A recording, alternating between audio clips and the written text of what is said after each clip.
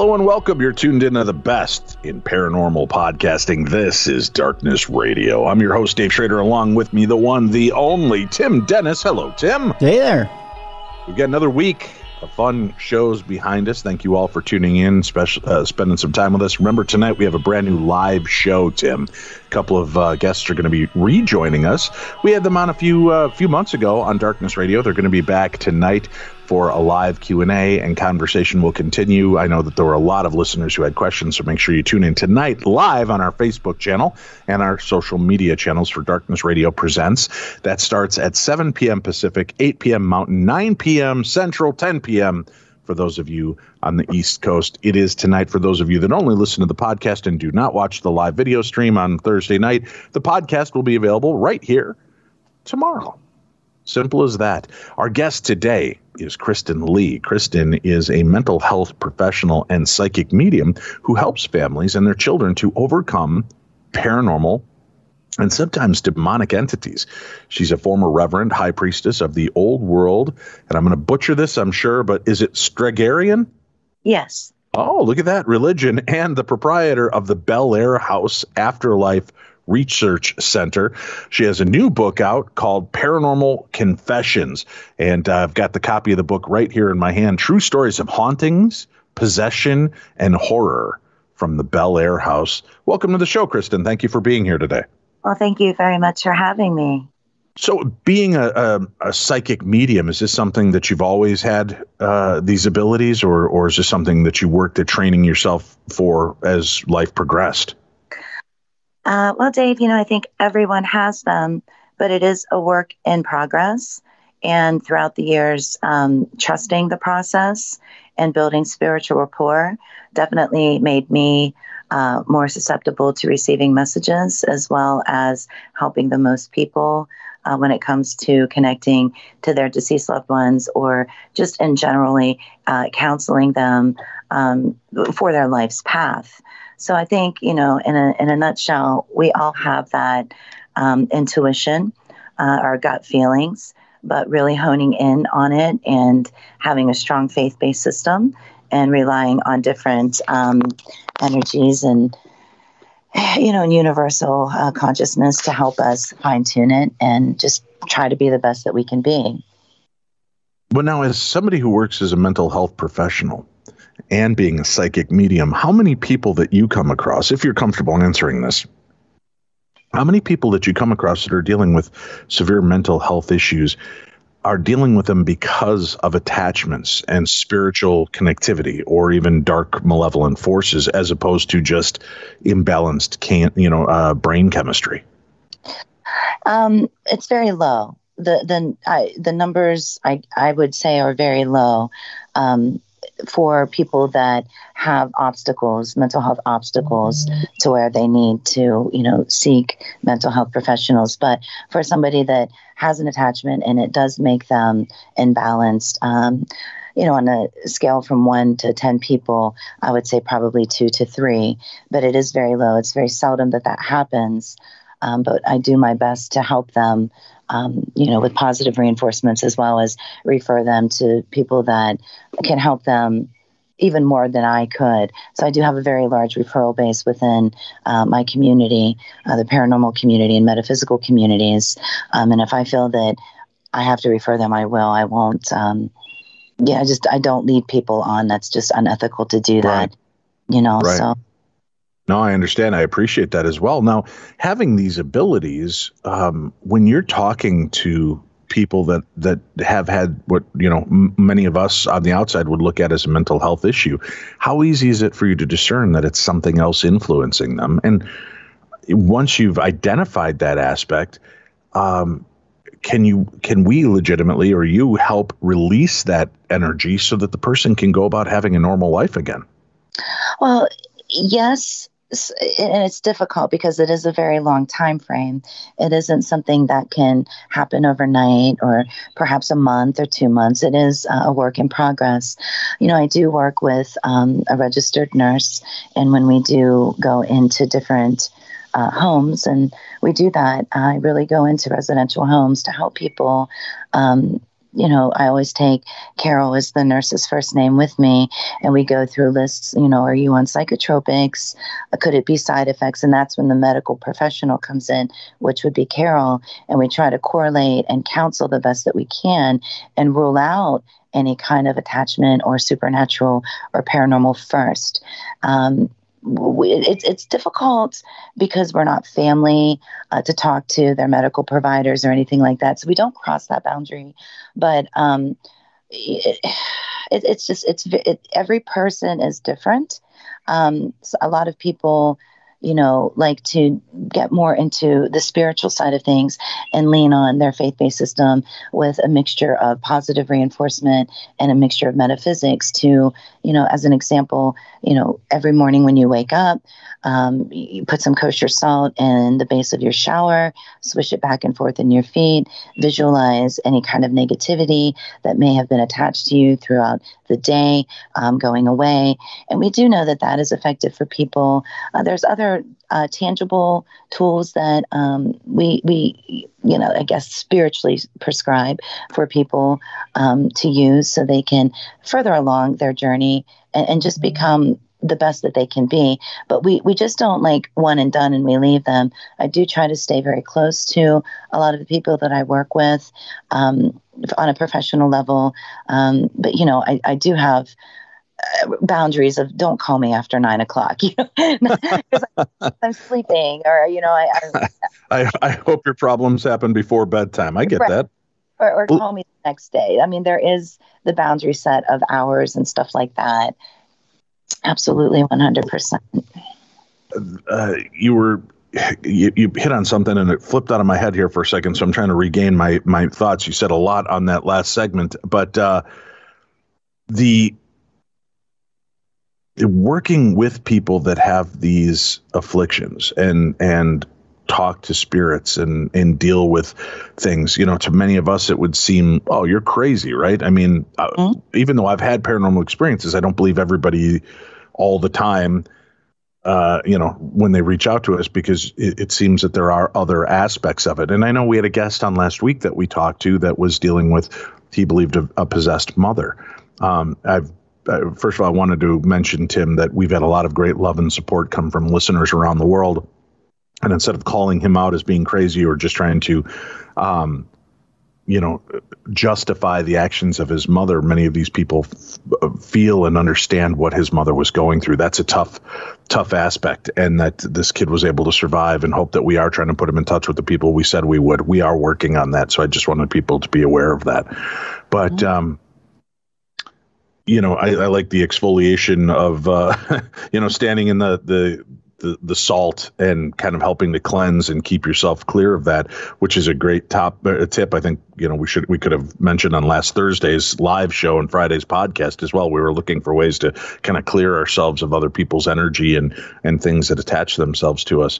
Do you feel, though, that being open yourself and going into this, dealing with somebody that has a spiritual attachment and dealing with mental issues, do you become a target for this? Is it ever a concern for you? Yeah, absolutely. 100%. Any practitioner, metaphysician, mental health professional or medical professional, we are all susceptible to it. The mailman, the swans man that delivers the food.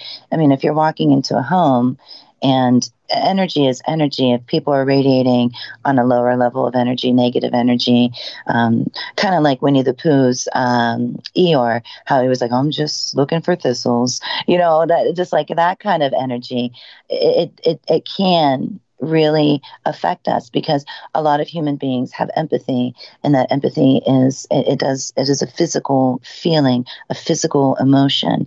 And when you're walking into someone's home, or even sitting next to somebody at work, or to the grocery store, and then somebody just unloads on you, that can be parasitic. And that's why it's so important for people to not to forget to spiritually cleanse themselves. We all wake up in the morning and we brush our teeth, and we take a shower, we get ready for our day, but we also have to incorporate those spiritual cleansings into our daily routines too, in order to not only self-assure ourselves that we are physically, emotionally, spiritually protected, but also just know that that is part of our activities of daily living, which can make us stronger. And it also can combat negative energy from actually clinging to us like plaque on your teeth. It can be as simple as just, metaphorically speaking, going in and brushing your spiritual plaque off of your teeth. It can't be that simple to say it like that. But if it isn't consistent, and then someone like you, me, or whoever is trying to help is actually out there and they get a little bit sloppy and like, I'm not going to do this today. And then 3 days go by and 4 days go by. And then you start to feel the effects of feeling drained, lethargic, like, oh, let me binge Netflix all day today and let me order my third pizza for the week and not really doing anything. Then that is a problem. And then you have to remind yourself, hey, wait a second. I need to get back into my activities of daily living, of spiritually taking care of myself, whether it be through salt, iron nails, hyacinth oil, any kind of metaphysical property that could help you and others, really combat those negative energetic forces that the world does provide. And it truly is a real thing. It isn't something that, even though it is invisible, you can feel it physiological, you can feel it cognitively. And that's something that I think that needs to be educated without, any kind of reservations and to a large community basis. So people can really understand that there are ways to self-protect and there are ways to combat different kinds of energies. Have you, in dealing with people, ever felt like you were in over your head with whatever was attached to them, that it was a lot darker, more deeply rooted than you even expected? Yeah, absolutely. Yeah. And that's when, I call on my people to step in and, get the most help for the person. Can you share one of those instances? Obviously, I know there's patient-client confidentiality, but are you able to talk about one of the times that you did confront something dark and malevolent attached to someone? Yeah, there was a man that had made a phone call, and he he had problems. He had there was alcoholism, there was some drug abuse, and he lived alone.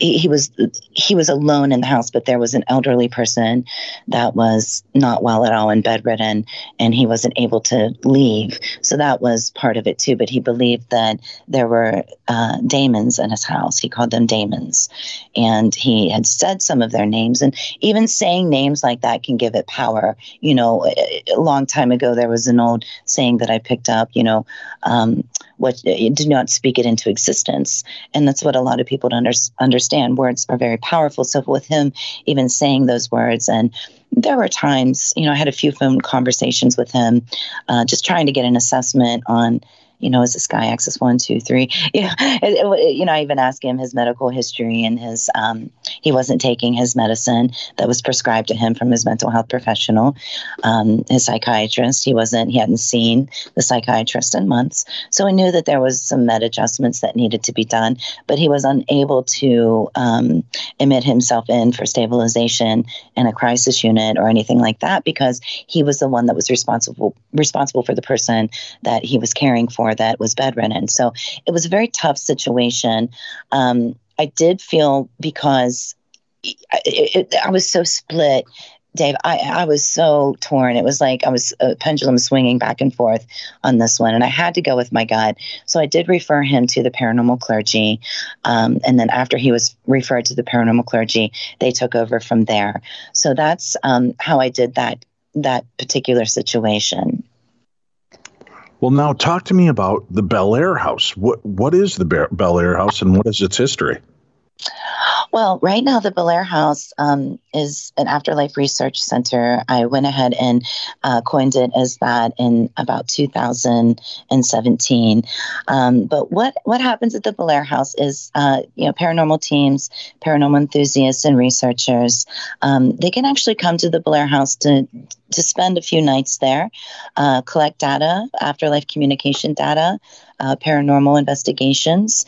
A lot of people, when we have like events and stuff like that, we try to keep it small, like private events and things like that, where some people actually come to try to connect to their deceased loved ones. And we go into that as a therapeutic, coinciding with afterlife and paranormal. so they can also like hear their spirits maybe in an EVP in real time, or if we use different ghost box and stuff like that, we try to connect to their deceased loved ones, and so they can actually hear them and get confirmation and perhaps heal. That's my approach to it. But I know that a lot of the paranormal community, they do their little high fives when spirit does speak and all that good stuff to prove that there is life after death, or at least collect the data to support it. That's part of what we do. But the history of the Bellaire House is very large. The house was built in 1847 by a prominent coal miner named Jacob Hetherington, and he came to Bellaire, Ohio from England. He worked with Captain Fink, who was a very famous man in our area who ran all the industry up and down the Ohio River. And they also worked with the founder of Bellaire, Jacob Davis. They were all abolitionists. So we've learned that the Bellaire House was a safe house. We've just recently learned that within the past few years. And I will tell you, the research is still ongoing. We learn new things a lot, things that we didn't know. It's also part of the Underground Railroad. There is a coal mine that the Bellaire House sits on top of, which was Captain Fink's, and then he sold it to Jacob Hetherington. And then Jacob Hetherington became a very prominent citizen of our community and became a coal mining tycoon. He was a millionaire, throughout his days. The history also consists of the French and Indian War. So there were Shawnee caves that were behind the house, and they did some ceremonies behind the house. There is a death that I know of that is documented in the Bellaire House, and it was Jacob Hetherington's granddaughter, Lyde. And when he transitioned, he left his business and all of his monies to his son, Alex Hetherington. But unfortunately, Alex Hetherington was committed to a lunatic asylum. They said that he had epilepsy. And, if we look throughout history of Catholicism and paranormal, we know that epilepsy was once considered possession. But with medical science and further advancements of the mental health industry, we know that that's not true now. So when he was committed to the lunatic asylum, everything went to Lyde. And unfortunately, Alex made some pretty bad business decisions and they went bankrupt. So then Lyde inherited the rest of the physical properties, but there was no monies for her. And she actually lived inside of the Bellaire House with her brother, Edwin. Now, a strange thing about a piece of research that we found about Edwin is that Lyde had signed his military draft card. So we're not sure why Lyde would sign it. Normally a parent would, but we understand Alex was committed. Where was the mother? And we haven't been able to find a lot of information or research on the mother. But Edwin, when Lyde died in the house, Edwin became very depressed and full of grief. And he put out information for modern day, what we would call modern day psychic mediums, to come to the Bellaire House to try to help him connect to his sister in the afterlife so he could communicate with her and stay close to her. And then it turned out that he became so fascinated with the art of mediumship and afterlife communication and paranormal, if you will, he dove into it himself. There's a lot more, but I'll stop there in case you want to say anything. No, sorry, that wasn't it. I literally am just fighting a little bit of allergies here. And I didn't mean to clear it. I usually have my mic muted at that time, and it just caught me. No, please continue. That's a lot of history for one location. So many different archaeological layers to the possibilities of the paranormal that take place there. How did you become aware of this location? Well, unfortunately, our home was destroyed by 2 flash floods, and we were homeless for quite some time. And I found this house on a foreclosed list, and I inquired about it. And when I went into it, I've always wanted a great big house like that, always. Even since I was little, I wanted something like that. And it fit the budget. So, of course, we moved in. There was a lot of repairs that we needed to do because it was a beautiful old house, but it was a challenge in the beginning, but we were up for it. But when I walked in there for the first time, I did get lost inside of it. I didn't feel any kind of presence or anything like that. And that could have split 2 ways. It could have been like activity was low. Maybe I didn't feel anything. Or perhaps, I was just so focused on getting stability and, and rebuilding our lives, that if there was anything that was there, I just probably ignored it. Maybe, who knows? But shortly after we moved in, we did start to really be concerned about things that didn't make sense. And you have to remember, I'd like to say this because back in that day, I didn't know that there were paranormal equipment, paranormal TV shows. I never even thought about paranormal. The closest that I ever knew about investigators was Scooby-Doo, growing up with that. I didn't know that. And Ghostbusters, I just recently watched Ghostbusters for the first time last year. To be honest with you, I didn't really understand that part of life. I understood the metaphysical psychic part, but I feel like when you're so displaced and you're and a psychic is in crisis, there's no reason to tune in. There's no reason to any kind of messages that you receive. You kind of have to say, hey, spirits, just give me a moment here. Let me get my life together, that type of thing.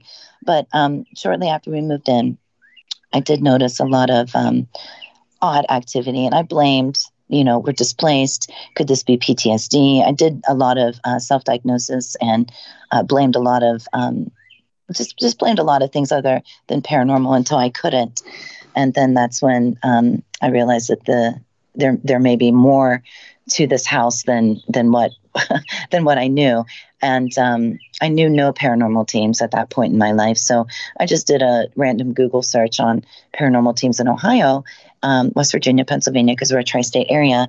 And I did find one in Ohio. They were called Ohio Valley Paranormal Research Investigations. They were 4 hours away. And I reached out to them through an email, and I wrote down some of the things that were happening. So I had pretty strong claims. They didn't believe me. They thought I was crazy, but they still were curious and intrigued, and they wanted to come and check it out. And when they did come and check it out, they called me a few days later, and they said that my claims were not to be dismissed, that they had activity. And they showed me a lot of different EVPs. They sent them to me, and they were on the phone with me when they sent me the EVPs. So, they were a very cool team. They wanted to make sure that I would process and I would be okay. Hearing one of the particular EVPs that they caught when the investigator, Mike McAllister, said, what do you want to do? Or what do you want with Kristin? And it said, I'm going to kill her. I mean, that's a tough one to digest, Yeah, tough is a very tamed down version of my thoughts on that, right? I mean, how does that make you feel when you hear these threatening conversations coming through and you're kind of actually being blocked from these spirits, right? At that point, yeah, I was totally blocking and shielding and not accepting. I was accepting of what was going on. I was blaming, psychology, thinking that I was crazy. I truly was. But hearing that and never, ever hearing an EVP through a system like that, through paranormal equipment, it took me a while, days to even tell my family that's what happened. Part of me was in disbelief, like, hey, are these guys making this up? Is this really true? Like, does this really happen? I mean, I knew that spirit could speak to us, but I always used my gut, my thoughts, my chills, like my physical, my physical tools. I never held back in the day, it was an old hack shack. I never held one of those. I never even knew what that was. And then now I've got like 4 of them. And I still go back to the old school equipment when I do investigate. But Dave, it was tough. I know tough is an understatement, but it was a very big struggle for me to accept that. But I feel like that acceptance was the deliverance. I really do. And it truly shifted my life. That pivotal point in my life completely did a 180 change. And then I dove into researching. I dove into understanding, and I reached out to as many people as I could.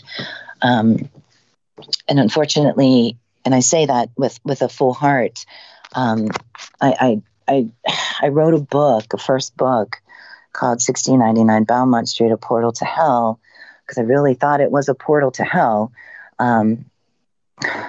And I wrote it for the next homeowners of the house because I didn't want to live there. I didn't want anything to do with it. I did try to run away from it. You know how people sweep things under the rug, but it always, sometimes the rug gets rolled back and you have to face it. That's truly what happened to me.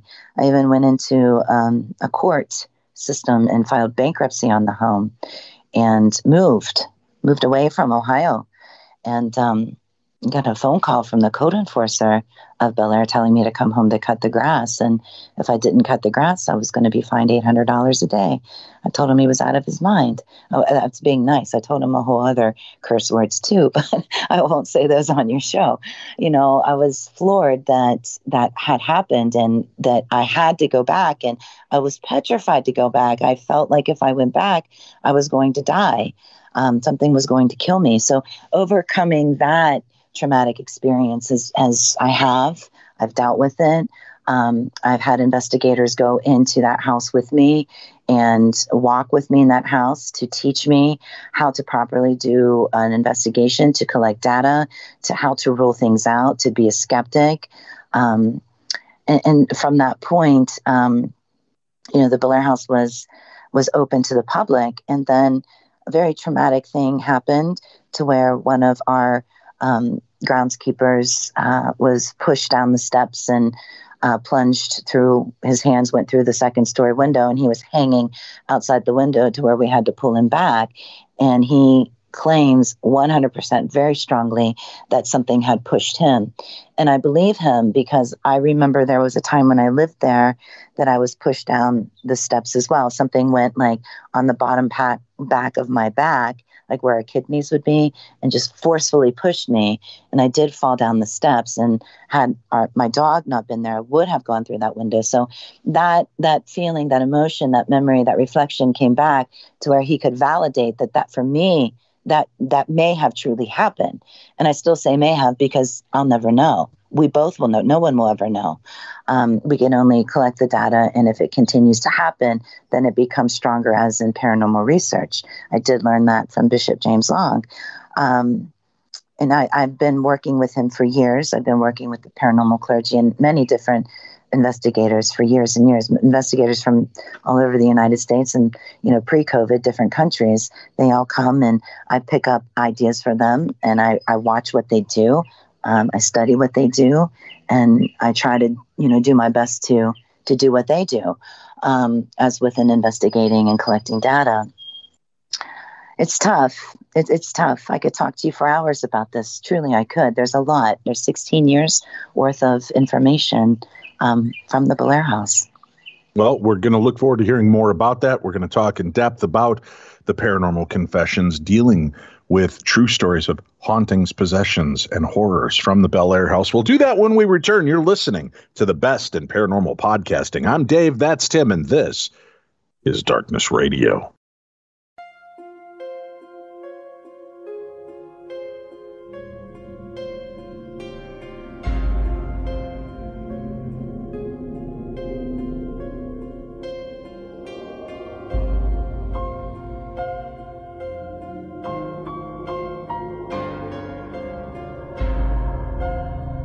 Welcome back to the program. This is Darkness Radio, your home for the best in paranormal talk radio every week. Thank you for tuning in and being a part of the show with us. Remember, you can also hear all of our shows commercial free if you'd like to sign up for Stitcher Premium. $5 a month, that's what it breaks down to.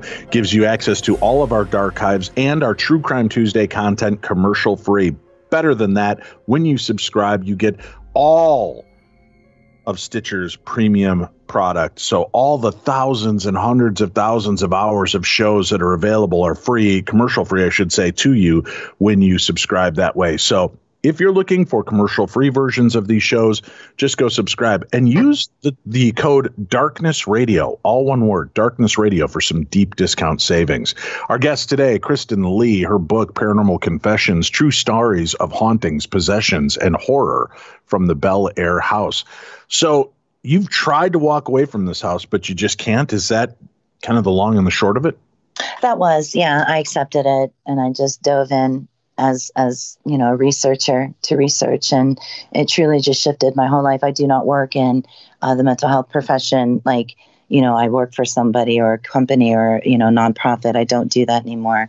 I work privately and independently now. It has changed. My life completely changed from, the hauntings of the house. Well, let's talk about some of the more bizarre and unusual. You said that you started having experiences pretty quickly into moving into the home, correct? Yes. And now, somebody that was already a psychic medium, what does it mean to you? I mean, I know on the Holzer Files, it was interesting working with Cindy Kaysa, the medium. She would be just floored when she'd get into places that felt like something was trying to keep her from accessing. And it wasn't like she could feel a repellent. She just couldn't tap into any energy. It was like somebody had wiped the data bank clean, but she knew that wasn't the case. She knew that there was, empathetically or higher knowledge knew that there was something going on, but it was blocking her. What was that like for you? Is that kind of scary knowing something else could block that transmission? It is. It is very scary. Absolutely 100%. But I feel like that is more of a protective because it could be overloading. It could be draining. It could, physiologically drain someone if they do kind of metaphorically open that floodwater gate to let all of that energy, spirit entities come through.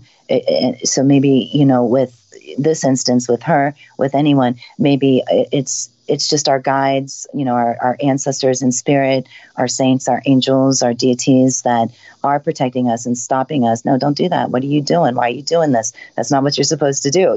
Something like that. But for me, when I was in the house, I just swept that out of my mind. If I didn't believe it, it wasn't real.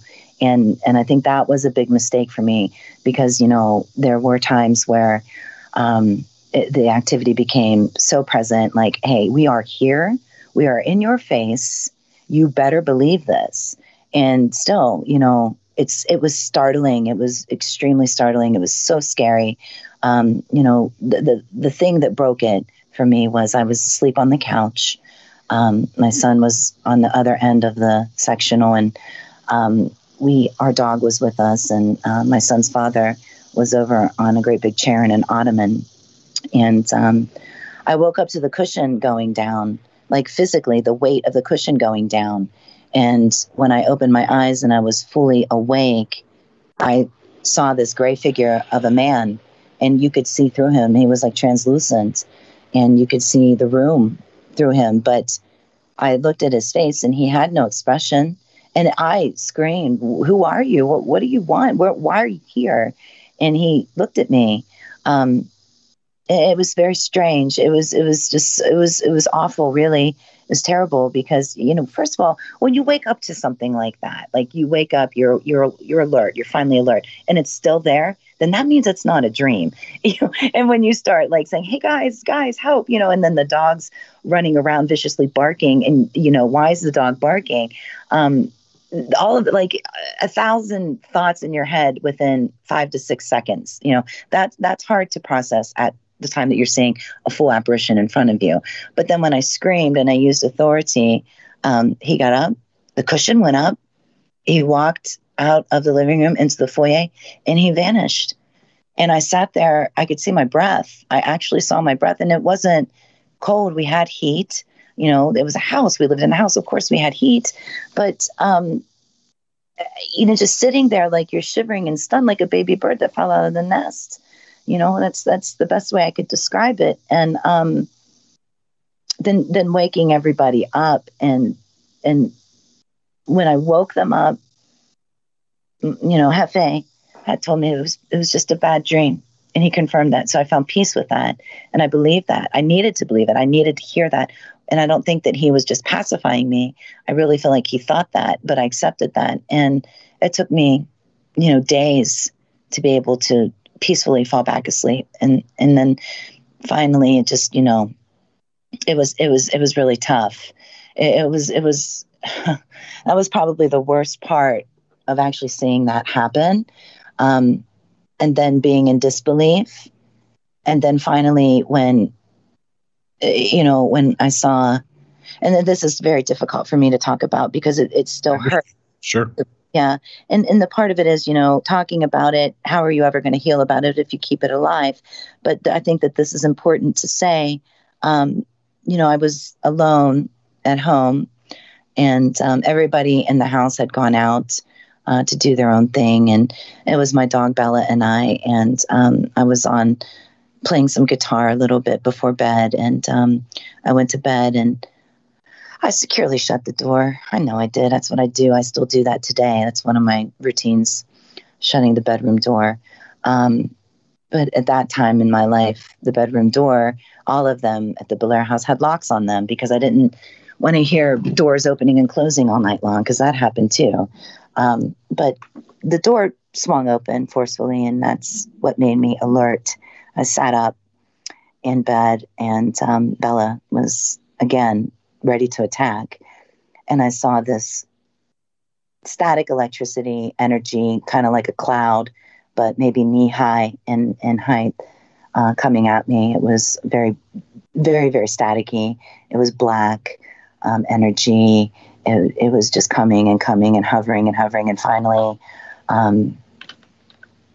it had overtaken me. And at that point in time, all I could do was pray for my life, pray to Saint Michael to protect.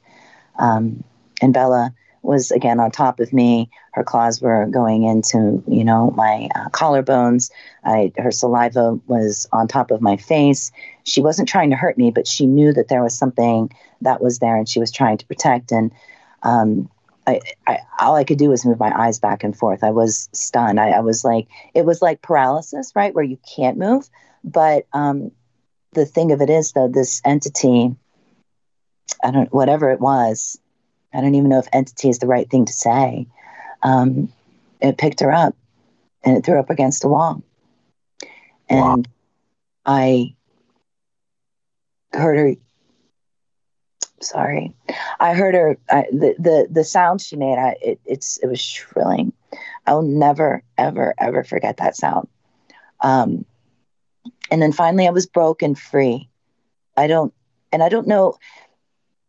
First things first, I would blame psychology. That's the first thing I would do. But seeing your dog, my Bella, thrown up against that wall, and I got up. I finally was able to get up, and I went to her and I picked her up, and I grabbed a few things and I carried her downstairs. She's a big girl, but I left. I put her in the Jeep and I left. And a couple of days later, I said, I'm not living in that house. There's no way on God's green earth I'm going back in that house. And we left. The whole family left. And then I went from the beautiful, wonderful, huge home to a little 2-story kitchen, 2-bedroom, living room, bath and a half. It's a very small townhouse. And that, that was tough. It truly was. But seeing that happen and knowing that there are energies out there that can physically pick up, a 50, 60-pound dog, throw it against the wall. Well, that was it. I knew 100% that I was dealing. It wasn't psychological. There was no way in hell that was psychological, and that I had to move forward and, first of all, heal from that, give myself time to balance from that. But that's when I dove into the paranormal, trying to figure out, how did this happen? What are the mechanics? What are the physics? What is this? How did this happen? Why me? Out of everybody in the world, why me? So there was a little bit of ego there, but I really wanted to understand it. And that question, why me? I think I have part of the answer now, all these years later. I think it's because I am very intuitive. I was not willing to participate in believing in that sense of spirituality. I wanted nothing to do with it. I only wanted to do the positive, happy, fluffy, sunlight, moonbeam thing. But we have to remember in life that without the darkness, there is no light. And we have to find that balance. So I was taught a major lesson that there is negative, evil entities out there. And I had to learn how to balance the positive from the negative in order to help the most people.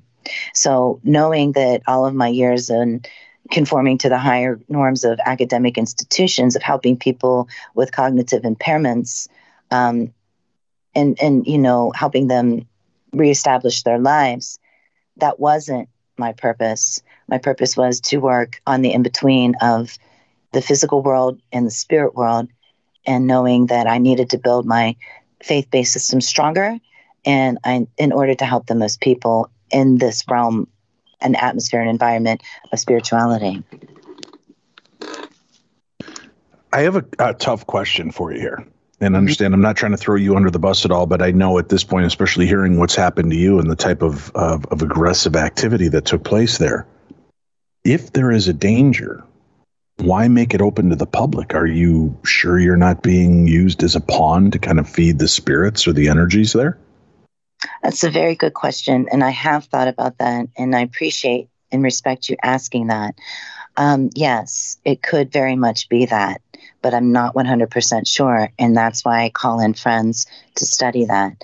There are times when the Bellaire House energy entities are at their peak, and they do harm people, but people know that going into it, and I don't hold any punches with anybody. I tell them, I don't say, hey, there's dangers, to suggest something to make them, mind trip them. I don't do that. There's a lot of media out there to where they can learn that on their own, which would be suggestive. But you're right. It can feed that. It can feed the spirits in the house. A presence of a human being trying to communicate with any kind of spiritualism, entities, deceased loved ones, they can be used as a pawn. I can be used as the major pawn because I'm the one that's opening the doors for this research to happen. You're absolutely right. I do feel like that, but I also feel like I want to get to the bottom of it. I want to understand why they do it. What are the mechanics behind it? Why does it happen, and how, and can it be stopped?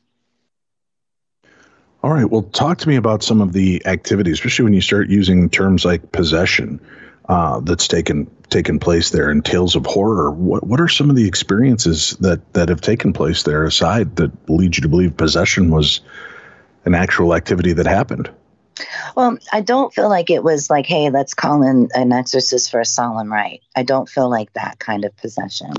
I feel like it was more of being in a trance. There was a paranormal investigator that had been in the house for 5 or 6 days, and he ended up on the guardrail. He didn't know how he got outside. He didn't remember anything. He was on the guardrail, and at the same time, his fellow investigator had to call the police, the Bellaire police, because his car was parked in the driveway of the Bellaire house. It was, the emergency brake was on. The keys were not in it. And all of a sudden, his car started to roll backwards, and it crashed into the apartment buildings that were, across the street from the Bellaire house. So he, when Dave was up in the window and screaming, your car's rolling. And then here's Ross on the guardrail in a trance that can't do anything. He ran down, he unlocked the door, tried to jump in. He was unable to save the car. It was a Dodge Charger, which is a very expensive car for him. And it demolished the side of his car. So we had to, the report is he had to call the police, and the police came, and they weren't able to, based on his claims, they weren't able to identify that it could have been just the car rolling backwards or whatever. So there are things like that. One particular, I think I wrote about Ross being in a trance on the guardrail in the book, but another one that is definitely in the book is a team came in. They had always come. They were repeating teams. They came a few times a year. They were always happy. They were always positive. They were always very close. They were always best friends. And submitting themselves to the Bellaire House for 5 days was a challenge for them. But they wanted to do that to see what would happen. And I discouraged it. I strongly discouraged it. But they wanted to do it, and God love them, let them do it. Unfortunately, one of the investigators broke some of the rules in the house, and I didn't know about that at the time. It was passed down to me from other investigators that were there, and that's in the chapter Conquer and Divide. One of the investigators his behavior was completely off. He wasn't happy. He wasn't positive. He wasn't cracking jokes. He was actually very mean. He was very irritable. And the things that he was saying to the other investigators was just vulgar. And then his whole complete affect changed. And he started saying things to me that nobody knew, personal things about my life that I've never disclosed. I've never even disclosed them to my husband. These are just skeletons that I keep locked up inside of me. And I remember standing by the bay window in the seance room, and he was sitting at the seance table, and his eyes were just really strange. I mean, they're just the look on his face was like, who the hell are you? Wait, who are you? And he started saying these things to me. And then one thing that he had said was, don't call Kat. Kat's like my person, my go-to person, my local go-to person. She's with the paranormal clergy. He said, don't call her. She's dead. And I just, at that point in time, I knew it wasn't him. There was something that had attached to him that was probably trying to overtake him, and that scared the crap out of me. I was petrified. I wasn't sure what to do. I knew that there was a bottle of kosher salt water in a water bottle that I'd made. I threw it at him. I threw the water on him, and I started to pray, and I started to call on higher powers. And then the investigators came in the room, and they're like, what is going on? I said, you guys have to stand here with me. Stand with me. I think that this is a spiritual battle. I think that, he's not well. That something's overtaking him. So we all had started praying together. And then it's just like sun came out, the birds started to sing, and it just stopped. That was a great sound effect. Just as you said that, a bird started tweeting behind you. Well done. Thank you, birds. Yeah, but that's what happened. And that, Dave, that was so scary. That was probably the scariest incident, one of them that involved other people that I had in the house. And unfortunately, the team broke up. None of them communicate with him. The two teammates were family, so of course they still communicate with each other. They just now, after all these years, have started to investigate again, but they had to take a lot of time off to really process what had happened during their stay, and that makes me feel awful. But again, I have to remember they're the ones that signed up for that. I discouraged them to do that. And I helped them to the best of my knowledge and to the best of my physical ability that I could when things got truly real. Obviously scary things.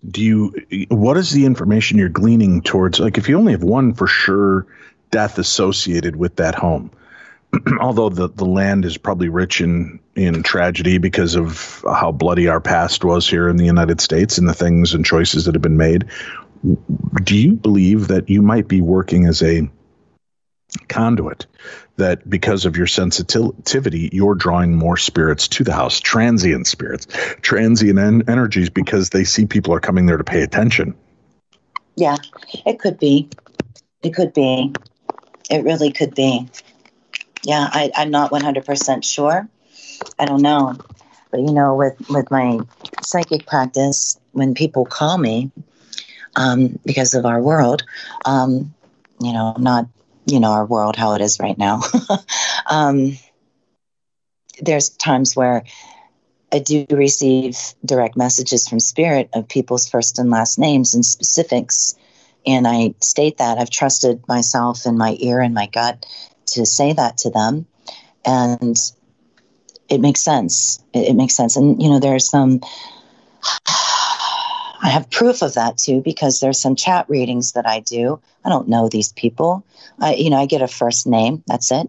And I'm able, they might say, hey, could you connect me to my father, Joe? Okay, let me see what I can do. And then Joe, what Joe did, how Joe died, other family members that are with Joe, first names, all of that stuff comes through. And I know it's coming from spirit. I know it's probably a blessing. But on the other hand of that, if we're going to talk biblical, you're very well right. I mean, I could be that person that is feeding it. But if it's healing for them and they receive resolution and they receive peace and they know that their family members or deceased loved ones are in the spirit realm and they are fine and they can receive specific information, messages, if you will, from them, and that helps them become more enlightened and heals their heart and heals the family, then you know what? Maybe that's God working through me. Maybe it is. I don't know. I just don't know. What are some of the other more unusual stories that have taken place at the Bellaire House? Well, there's a lot of them. I'm just trying to think of some that I wrote about. This is a good one. If you go through all the chapters, it's pretty horrifying in the chapters. But there is the ending chapter is a story about a servant in the house that was named Gary, and we did a session in the attic of the Bellaire House where Gary came through. He said his name was Gary. He said his last name was Hetherington. It took me a couple of years to understand what that meant. If he was an endangered servant, then he would have taken on the Hetherington last name because therefore he would have been an employee, as what we would call it, or, a slave. But he said that his son was, he stayed in the attic. He wouldn't leave the attic. He was in the cubbyhole with two of his friends. We didn't have their names. He didn't provide their names. But he said that his son was lured to the attic window facing the northern end of Bellaire. And he was lured there by an evil entity, and he plunged to his death. And he said that his wife was in the Bellaire House. Her spirit was still in the Bellaire House, and everybody hid from the evil entity, and they never left the cubbyhole. Well, hearing that, I felt awful. Like, how could somebody live their eternity in the cubbyhole? That's awful. They should be able to, roam in fields of clover and, go wherever they want, their spirit, right? And I felt awful, and I made a very big mistake. He said he was from Florida. He said that I told him, I said that you didn't have to stay here. You don't have to stay in this cubbyhole. You can roam around the house. You could go and eat food down at the table.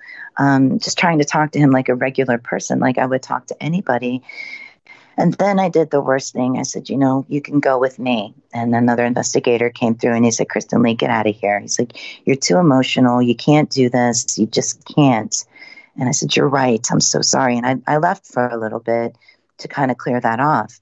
And that was, there was a little bit more that happened, but the most profound part of it was, months later, I'm at my apartment in a town away called St. Clairsville, Ohio, and I hear the doorbell ring. And I open up the front door, and there's this man on my porch.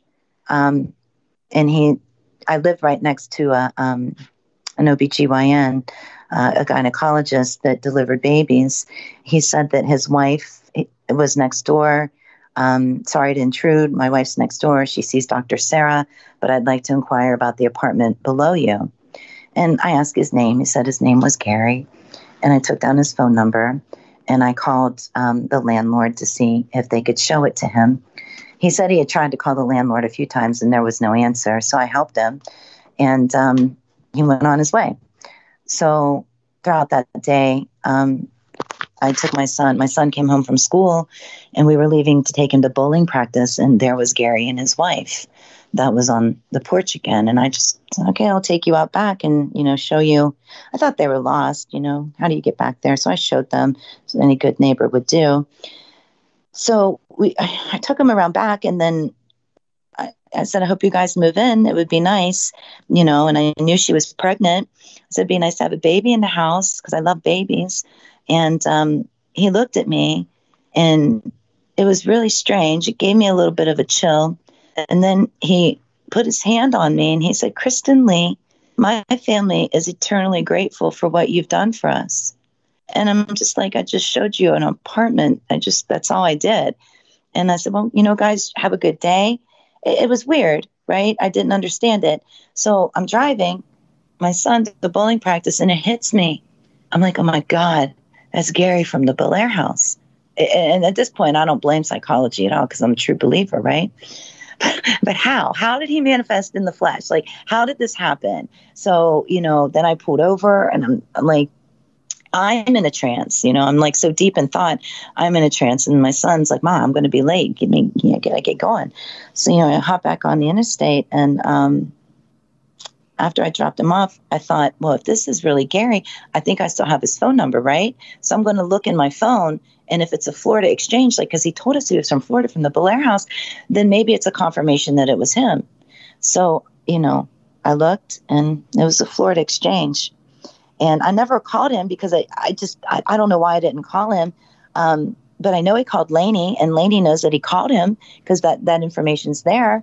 I just, and then the investigators that I was with that night, I called them and I'm like, guys, I'm not sure, but this is what happened. And we all just rationalized it's just a confirmation that he was able to transition fully, find his wife, find the spirit of his child, and perhaps transition into a different dimension, or perhaps maybe he was so grateful that he was already in a different dimension, and maybe it was residual energy from him in the Bellaire House that was actually speaking to us, and that maybe his family did make it out, and he was so grateful. Maybe he wanted to let me know.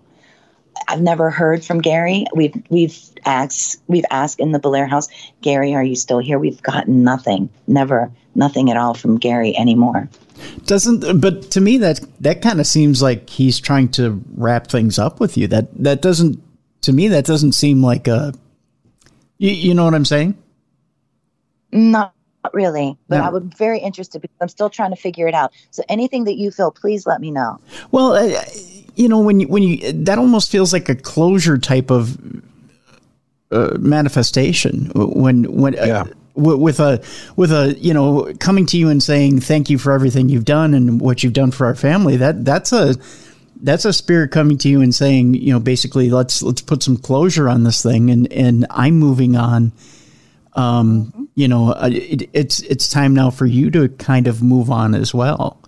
That's agreed. Yeah, that's kind of the vibe I was picking up off of that as well. Yeah. Do you think that it would be moving on just from that part of it, or the whole paranormal thing? No. Just from that chapter of your paranormal journey. I think it's tying up loose ends in a way. Yeah. Right. And they're giving you that validation. They're kind of there to, when they're saying thank you, and putting that through. I like Tim, I'm kind of getting the feel that was your closure. Yeah. On this. With that said, though, what do you do? I mean, that's why I'm glad, people ask me, why don't you develop your abilities further? I've had a lot of people say I'm sensitive. I've obviously seen ghosts and spirits. I think it would be too heartbreaking for me to, every place I go, be open and sensing these things, because I want these spirits to move on. I want them to go on. And like you were talking earlier about, people dealing with mental health issues and such, if they are earthbound spirits, do they retain the debilitating health issues because they haven't crossed over, they haven't cleared that next hurdle? So if you were dealing with somebody with dementia on this side that passes away, does the spirit still retain that dementia or Alzheimer's or malady, at least psychologically, for that spirit? I feel like they do. They kind of get stuck in like a record, how it keeps going round and round. They get stuck in that. And there are people, and we do that. We don't hold any spirits at the Bellaire House. In one chapter, I did write in the book that there were spirits that were saying, free us. And I ended up in bed for a very long time because we were able to transition over 10 spirits. Most of them were slaves that were in the house. And the confirmation, we have this on video, because I think we did a live feed, but we kept it private, so I do have that audio and video, but it really happens. There were some that were stuck. They really, and that's with any kind of physiological impairment. They really thought that they weren't allowed to leave. That was their mindset. We're not allowed to leave. And if you are, say that you were murdered and you, because we've had that too, and you need that resolution. It can carry over with you on like that in between state to where it would hold you back from furthering to transition to full spirit in the spirit realm. I feel like that can really truly happen. Yeah, it's heartbreaking, right? To have those senses when you're doing this and you realize that you have a place that is such a portal, like the Bellaire House, and it seems to attract spiritual energy and attract these, whether they're transient spirits or just the spirit. You know, you clear one layer and another layer steps up, so there's more work to be done. Like, you know, excavating an archaeological dig. For every layer you go down, there's another story to be told. Do you ever feel like, you know, we should just try to find a way to shut this whole thing down and just let this house finally, you know, breathe and relax and be free from this supernatural activity? Absolutely, every day. And I was just telling my husband, I said, you know, when we get into 2022 and the last team rolls in, I was like, let's take a break. We all need to take a break. And I think that's something that is truly going to happen. You know, it's not like the Bellaire House is a plethora of people stopping in there. We maybe have weekends, maybe seldomly once a week. Not like on a weekday somebody comes in, but, you know, people check in on Friday, they check out on Sunday. So, you know, Sunday evening, Monday, Tuesday, Wednesday, Thursday, up to Friday evening, the house sits. We don't have anybody come in. I don't go there a lot. I go to, sometimes when teams ask me to come down and investigate with them, I will, but I've learned what I need to know. But I think it's more just for people that are curious and want to know and have that validation and confirmation. That's really why it's there. But I am really, truly ready for a break. I really am. And I think the house is ready for a break. I did get a phone call this morning. It's a miracle. Never believed this would happen. I did a radio show last week and someone heard it that's a local. He's legally blind and he is from the next town over. And his sister is, I believe she's 87, 97 years old. And she actually lived in the house that Jack built, which was the original house where Jacob Hetherington lived. And he told me today that she has some artifacts for me and they'd asked me to come and meet them on Wednesday. So I'm very curious to see what they have to say and what these artifacts are. I feel like if I hadn't done that radio show, maybe that wouldn't have happened, that opportunity to meet someone that actually lived inside of the house that Jack built, the mansion that Jacob Hetherington built. Right. That never manifested. So I feel like the Hetheringtons, the spirits of the Hetheringtons, they aren't always there. They aren't. So, I mean, I guess we could equate that to a spiritual vacation. Like, hey, I'm leaving the Bellaire House for a little bit. This stuff's crazy. So we're going to go here. Like in the essence of spirit can travel. I do feel that does happen. I know that happens. I've seen that happen. There's countless data that I've collected to where I can support that spirit does travel. It can go anywhere that it wants to be. You know, they don't want to be in the house. They're not going to. There's times where I've done sessions, you know, with Edwin. Edwin, could you please come to the table? Could you please share any information? Could you please share any information with us? And it's nothing. It's just bone silence. And that could be split two ways too. And I use that term split two ways because there's always A and B and C and D for me. There's never just this happened and I believe it. I always try to really peel it back and understand the layers of it. It could have been low energy where Edwin had no energy. And I've got to tell you, what's really kind of unnerving to me is as you were saying that, you heard that music cue up. It was on my ECHO. I don't want to say the word or it'll fire off again, but you didn't say that word. I didn't say that word. I was being silent listening to you tell the story. And all of a sudden, as you're talking about calling him to the table and trying to communicate, music just starts playing off of our Alexa. That's kind of cool. Ah. The Hetherington family, I have a picture of them. They were all musicians. I have a family photo of the musicians. Aaron Schreiber and Landon Wells was able to find that for me. Maybe that, I don't know. Who knows? I don't know. Very strange. Yeah. Well, yeah, and it was just creepy music that just started playing. So I apologize for that. When I thought it was on your end at first, and then I looked over and noticed my system had lit up and it was blaring. So I apologize. Oh, Nope. Very strange. No worries. Gotta love when these weird little moments happen live on air. Please continue. So in dealing with this, you're trying to shut that down. Did you notice during the main COVID crisis, I'm sure it was slow or, pardon the pun, but dead there. Did that seem to amp up any spiritual activity? Did it seem like they were getting more restless because there were not people coming?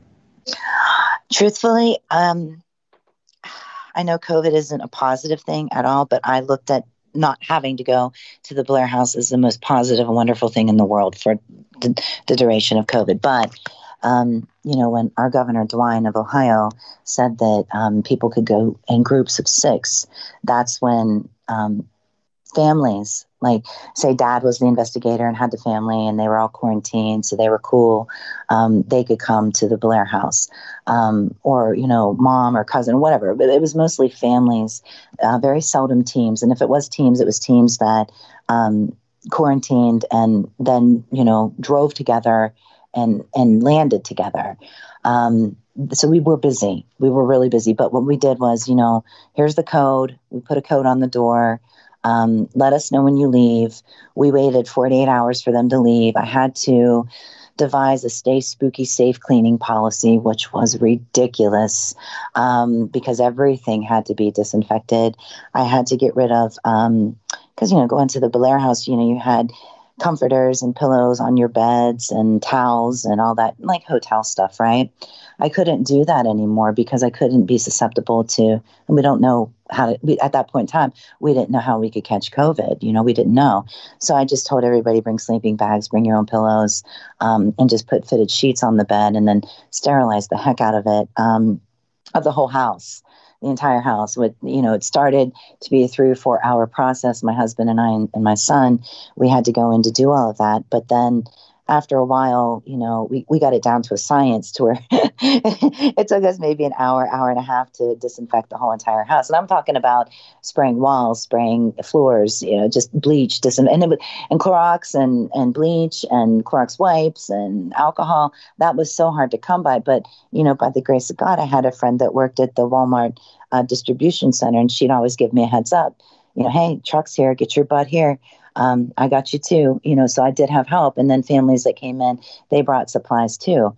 So honestly, that was the only way we were able to do that. But when it was quiet, like very quiet, we did receive a lot of emails and messages and stuff like that. Could you guys please go in the Bellaire House and do, a live feed? We're hungry. We just need our Bellaire House fix.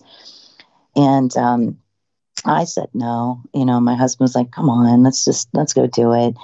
And I said, all right, we'll go, but we're not staying long. We'll do like 20 minutes and that's it. I just didn't want to do it. I wasn't in the mind frame to do it. I was so, when you go into locations, you got to be headstrong. And with the COVID thing and losing a family member, I just wasn't in the right place to do it. So after a couple of days, I got my brain intact and, had my spiritual boots on, and we went in, and it was the strangest thing happened. It really did. There's a lady that came through. She said she wanted to be referred to as the queen, and then she said she wanted to be referred to as the high priestess, and then she started saying tarot cards, 4 of Pentacles, 5 of Swords, stuff like that. And I was like, we're getting a reading. Like, she's actually giving us a reading. And then we looked over in the living room wall, and this shadow, dark black thing was crawling up the wall. And then I started screaming to my people, my spiritual people, and I shut everything down. And I said, Daniel, we got to go. And he was out the door before I was, because I had to like get, everything unplugged. And we actually fled. This was in May that happened, but it did crawl up the wall. I had no idea what that was. And I wasn't about to figure out anymore. I just knew the next team that was going to come in needed to know about that, and they needed to be safe.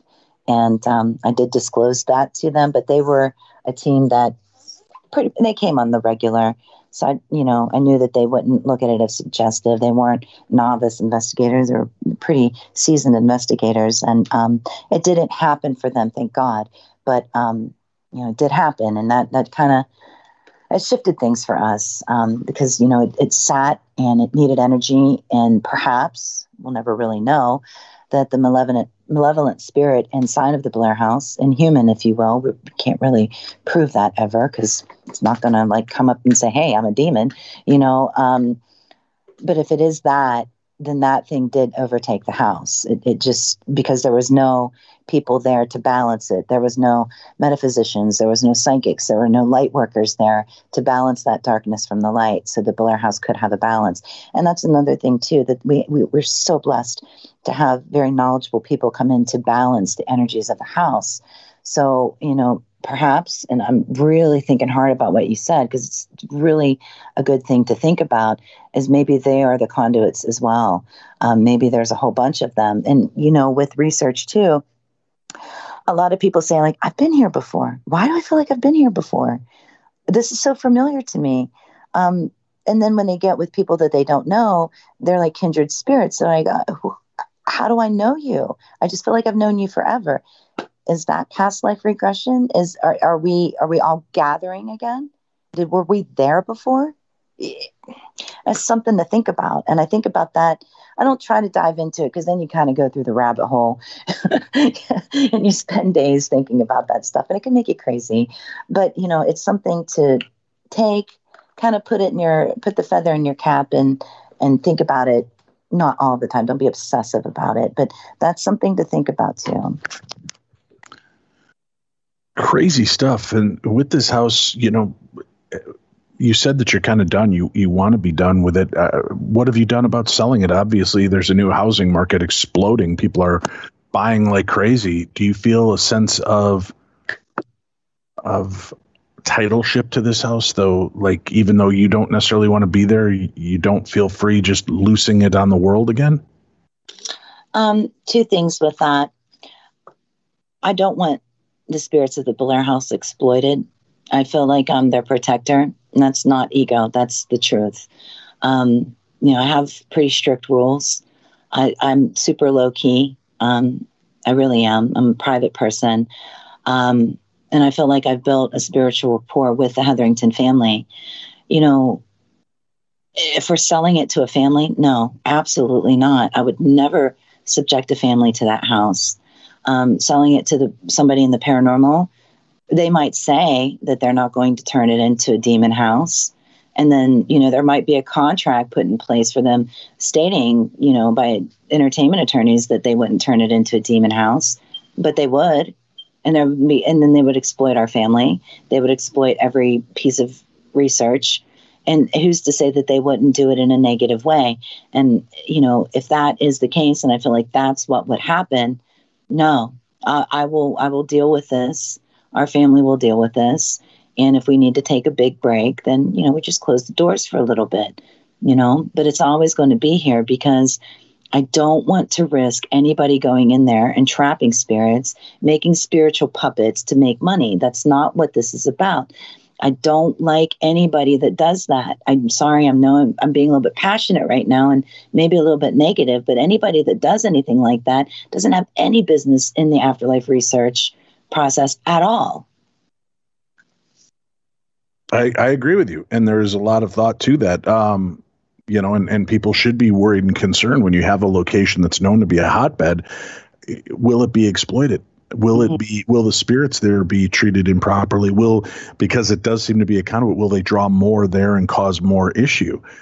Do you feel this is affecting your mental or physical health, though, being an owner and being tied to this house? I know we spoke to the former residents of the Sally House, and even though they no longer live there, there are times when they feel the tendrils of terror still reaching out to them from that house.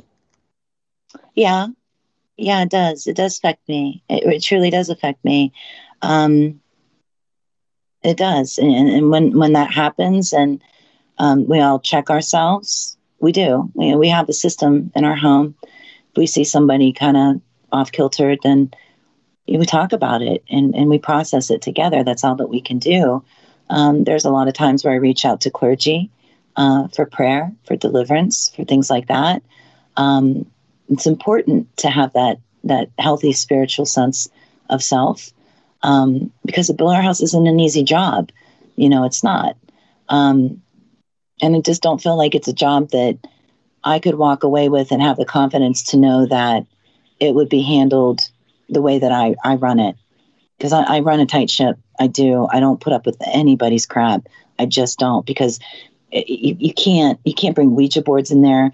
Anybody that does, and if you're a Satanist, that's you. I don't judge people, but don't bring that in my house, because that's just going to shift everything.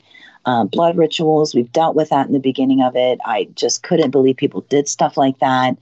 And, it's clearly states on our website, and it's been on our website for years, no rituals of any kind, and that's what I'm most fearful about, is it slipping in to the wrong hands of somebody. They get careless, they see dollar signs, and then they just let anybody in there.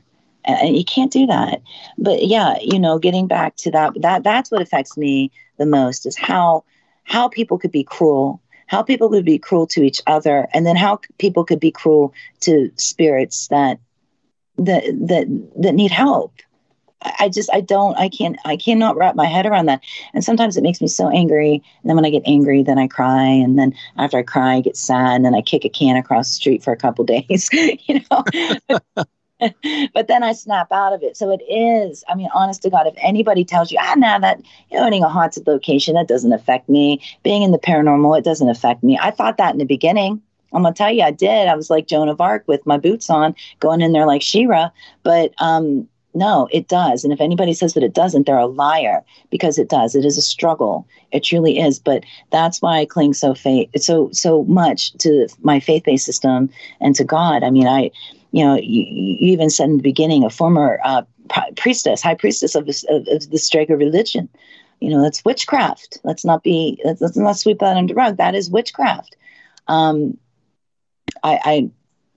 not. I've changed. I've changed my belief system. Is it hard to not naturally want to, call on Yamaya or Abatala or Diana?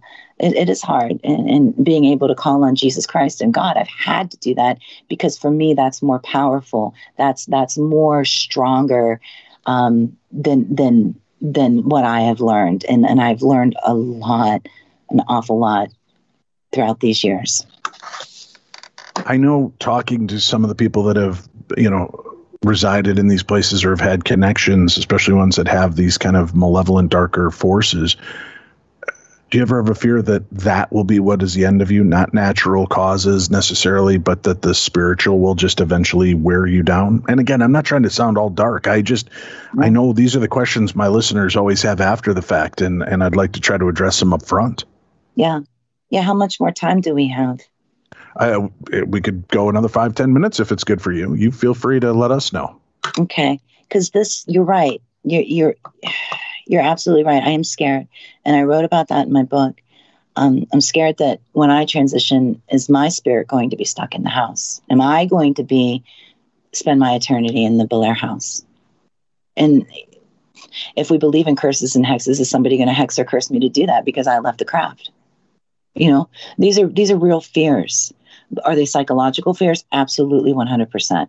But they're still fears, and they are related to the paranormal.